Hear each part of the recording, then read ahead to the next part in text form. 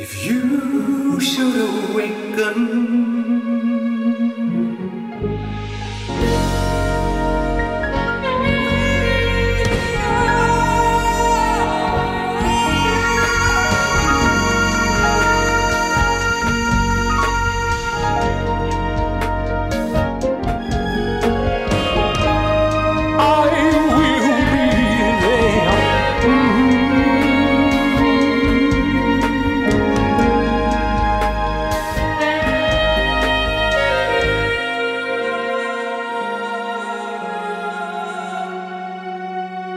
I will be there when you wake from your lovely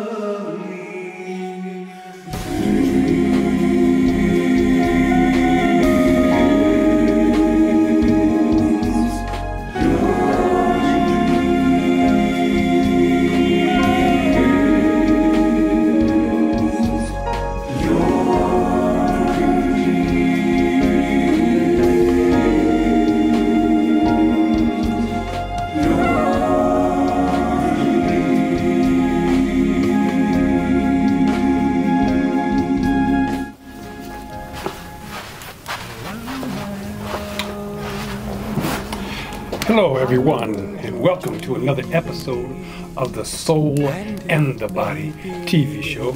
I'm your host, Curt Williams Jr., author, metaphysician, spiritualist, and hermeticist.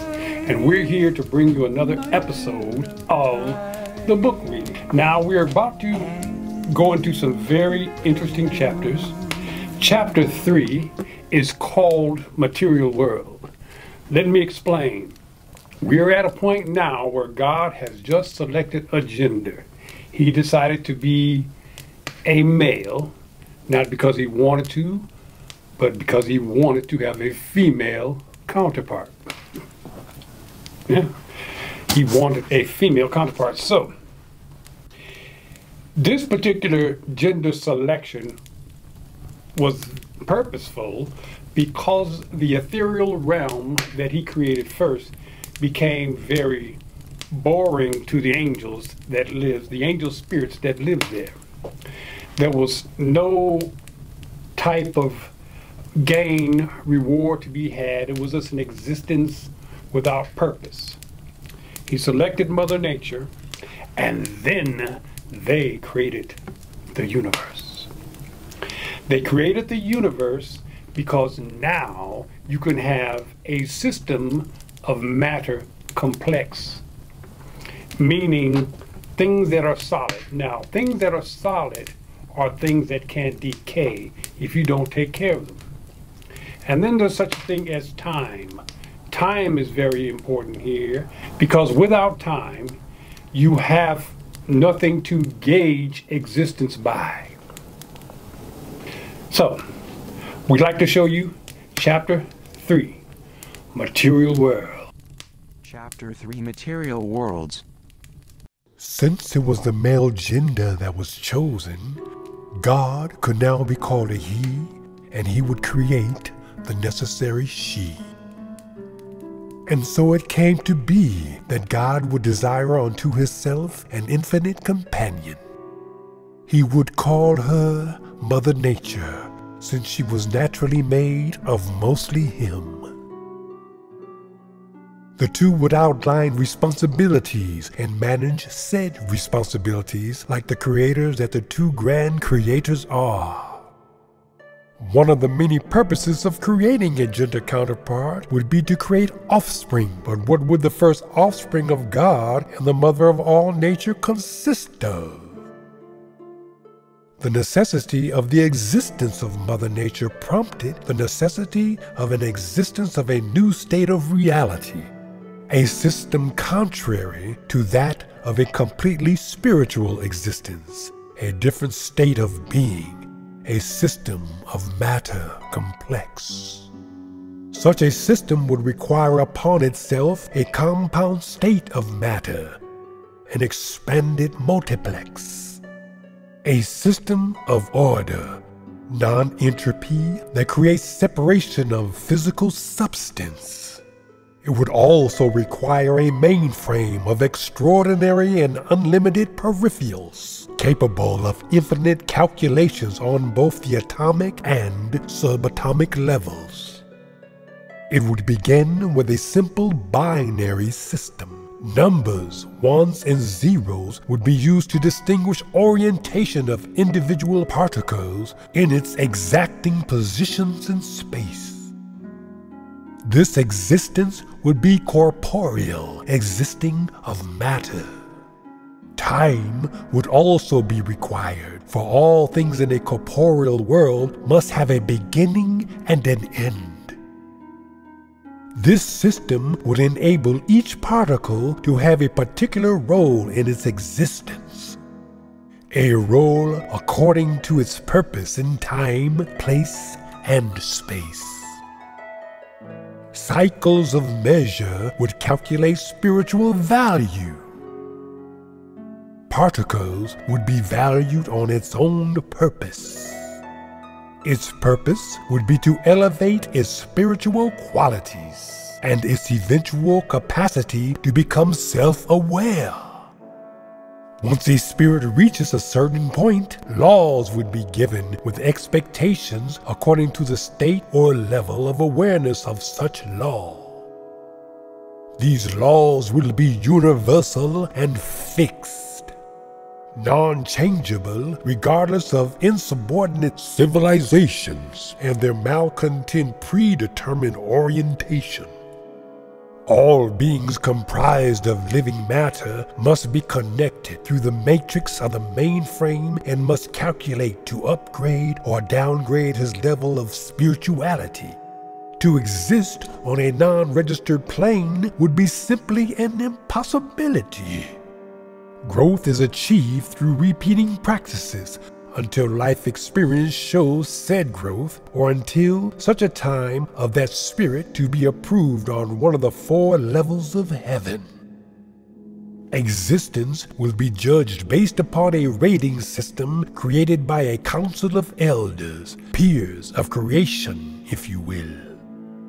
10 governors in each sector will be assigned to determine the value of each molecule of dimethyltryptamine, or through the cerebral spine in all living things according to its time and existence. Reincarnate will be the order until spirituality reaches a level of equivalence to be measured.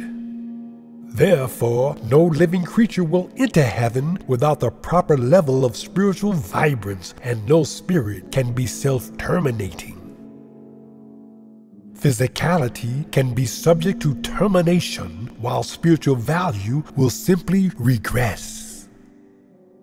All pets and lesser spirits shall reincarnate on a material plane until such spirit attains the degree of equivalence of spirituality of the humanoid species or higher.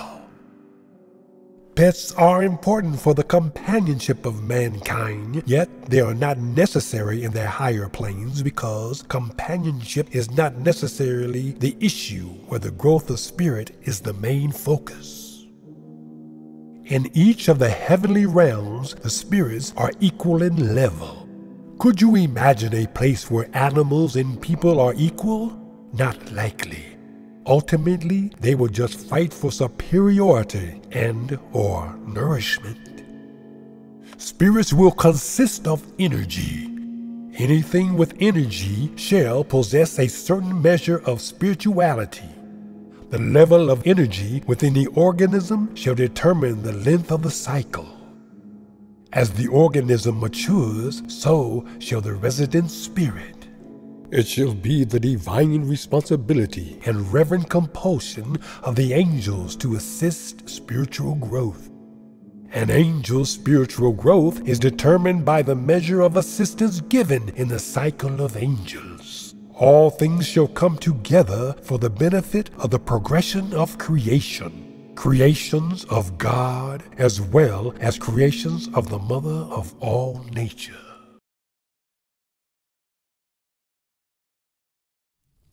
Hello and welcome back. I hope you enjoyed that. I enjoyed making it. Now, we're at a very important chapter, the Big Bang, the creation of the universe. Now, I had a very interesting conversation with a friend of mine, and she was very upset with me because in this chapter, it describes a situation where God is having a relationship, an intimate relationship with his woman, Mother Nature. Now, you would think that that would be fine since they are the first stellar couple in the universe and God created her for that reason. But some people are so dogmatic. And she told me that I was going to hell because God was getting busy. That's what she told me. So, let me tell you why I wrote a chapter about God getting busy. It's because of the universal principle of correspondence. Correspondence dictates that as below, so above. Like I said before, we can figure out what is going on in heaven by looking at the way things go on in here. In my last chapter, it describes how Egypt, old Egypt, at one particular time was an image of heaven. The principles and the way things that work in Egypt at that time were the same principles that are in heaven. Now, creation is what we're talking about. We know how humans create and procreate. We know how animals do it. We know how the birds and the bees and the trees. Well, guess what? So does God. The thing is, you have to ask yourself, if the greatest power and the creator got together with his female counterpart to create, what would that offspring be? Well, I can tell you what it probably would not be. It probably wouldn't be baby Jesus. I mean, that's a wonderful and beautiful thought, but it probably wouldn't be baby Jesus. It will probably be something more dynamic, magnificent, and impossible for us to do. And there we have it, the creation of the universe. And for that young lady that got mad at me because I said God procreates, I have news for you. Last week, science came back with a magnificent discovery via the Thomas Webb telescope. This telescope is the most sophisticated telescope ever created. It's tuned to record things that we have never ever seen in our lives. I'll get into the particulars of the telescope itself once I get the particulars. Right now I don't have time to go into that. However, let me tell you what this telescope has discovered. It has discovered that not only was there one Big Bang roughly 15 billion years ago, but it has discovered that Big Bangs have been going on ever since then. And that is why the universe is expanding. The same Big Bang that created our universe is steadily creating others, which means God and Mother Nature is still doing their thing. Mother Nature and God are still creating universes. Now, get ready for chapter 4, the Big Bang.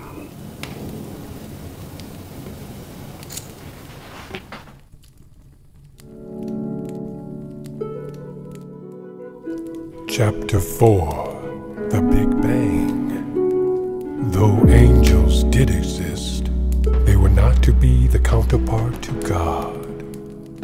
The mother of all nature was God and the mother's spirits were filled to the extreme. He made her just for him, and without form or face or vocabulary, she knew he was lonely. She, who had never existed, felt loneliness too, as her feelings of loneliness were suddenly quenched. If only she had hands, she could reach out. If only she had tears, she could have cried out. She felt the center and him all around her. He was everywhere. She could feel his presence even within her, even though she too was without mass or form. Though God conceived her, she too could only exist within the matrix in the mind of God. She could not see it, but she could feel the barrier between the two, longing to be on the outside with him. Imagine being created to share the ultimate feelings with God as the two stood still for a while, unaware of how to address one another. Other than angels, he had never engaged a supreme being, and she had never existed. Because he could tell the future, and she could not, it would be her that was the most curious. All questions and curiosities were in fact unnecessary, for both could understand the other without words at all. After him, God knew what her first unmet need would be. Answers.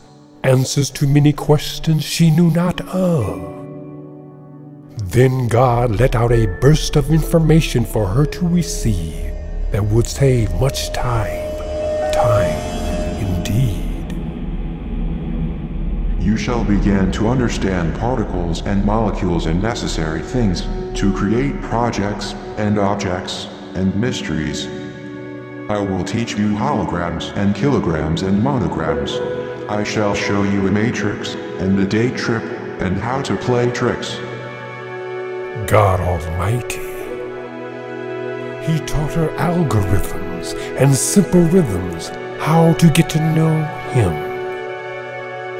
Mother Nature found herself on the inside of a particle matrix made up of invisible superstring lattices.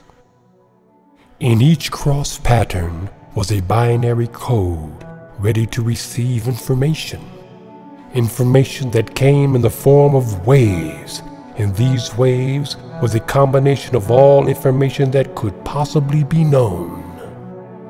Once Mother Nature observed the waves, they began to break down into discernible patterns. Mother Nature could not understand why she was on the inside of the matrix and her beloved companion was on the outside. God then said, Concentrate your mind on me. Just like magic, God came to be. Not only was he within the matrix, he was the matrix. God's appearance was just what her mind imagined him to be. Then God proclaimed, And so now, it is law. Our universe is mental. All is mind. All is mental. Mother Nature and God were now both physical and non-physical forms in the universe. A paradox. All of the poems and all of the love songs that will ever be written burst out into the matrix to be discovered by all of the songwriters and poets forever. Words were not needed to express the depth of emotions the two shared. Their rhythm and vibration saturated all space, causing all the angels' wings to quiver and thrust, as the angels' hearts began to fully understand the power and meaning of true, unconditional love. God held her hands and said, This place shall forever need love. In this place they'll forever be loved. For it is only love that gives all this a reason to coexist. From the spiritual to the physical, they then form lips and hands and hips. Not a space for a molecule was left between them. The love the two made could only be made by they, them. As their form and essence gathered onto them, all particles and molecules were gathered therein, and just when it became no more room, all particles and matter burst into an indescribable, unconceivable, non-recreatable boom. So extraordinary was this event that all forms of matter in this, the new dimension, were propelled forward, while in the ethereal realm, reality began to traverse in reverse. The corporeal became the first creation of the union. In this realm, all things that consist of solid matter will exist. Thus, the Big Bang blew all matter of celestial components to all parts of physical space, thus creating what we now call the stars and the heavenly bodies and all the states of conscious realities. Amazingly, this astronomical event had no effect on the other spirits that existed, because the two were on what would now become known as alternative dimensions. In fact, there was suddenly a reality where a multitude of dimensions existed simultaneously. 4 such dimensions were specifically designed as a private residence for the omnipotent newlyweds. All other dimensions, their love child. There, they would spend the rest of forever together, while the two maintained the universes and the galaxies seamlessly, simultaneously, ubiquitously.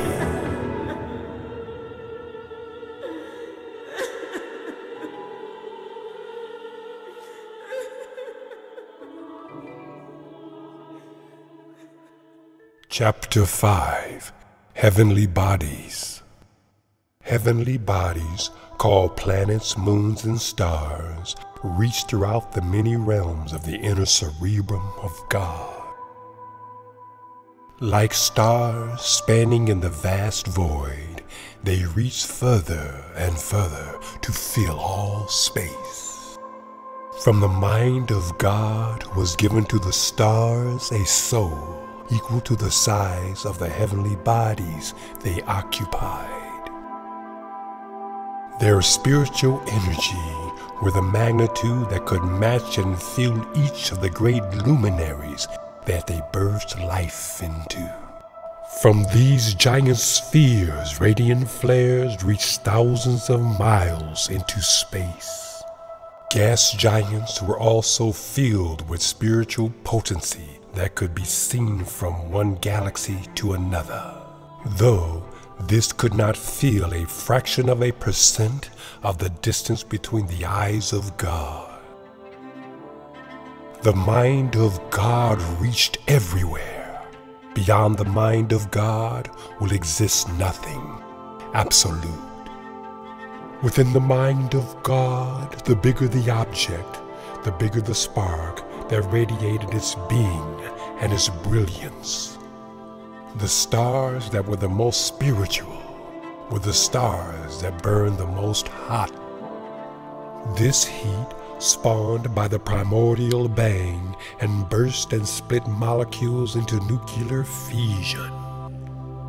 This fission would keep all life in the void aflame. This consciousness would then compress and reshape into forms of energetic, radiant substantialities.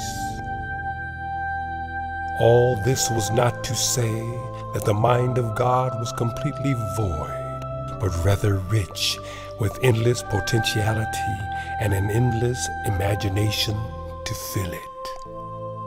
The universal law of polarity would insist that the cooler bodies were equally as energized because the coolest souls ran slower and deeper.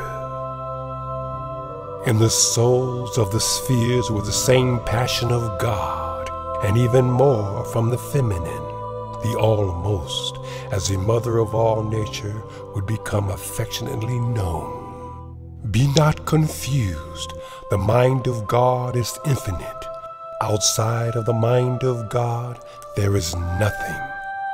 Do not attribute human qualities unto the structure of God, such as arms, legs, torsos, and shoulders, nor emotions such as fear, or anger, or jealousy, or vanity. Human traits are non-ascribable and non-imputable. Human attributes are beneath consideration and cannot conceptualize the ubiquitous continuity of the Supreme Being. To consider the creation of mankind in the physical image of the Creator is simply beyond unintelligible. There are no words in any vocabulary of any beings anywhere that have the capacity to describe the indescribable. This level of understanding is futile. With the creation of the material universe came the creation of linear time. Before, there was no need for time when there were no objects moving about in space. No motion and no rhythm, never a thing in the same place at the same time or another. All molecular structures are in a specific place at a specific time. Nothing in the physical realm is random. All things in all places are assigned by the minds that have the ability to manipulate them. This manipulation is controlled by the intensity of the vibration in the minds of the observer. The stronger the spirit, the greater the capacity to control matter. All things with spirits have the ability to observe. For example, the more you desire, the more you will be willing to obtain. Likewise, as it was stated by Saldana, the most popular Buddha, removal of desire shall result in a loss of desire. The greater the desire is diminished, the lesser the motivation to obtain such. I'll be there when you wait for your love.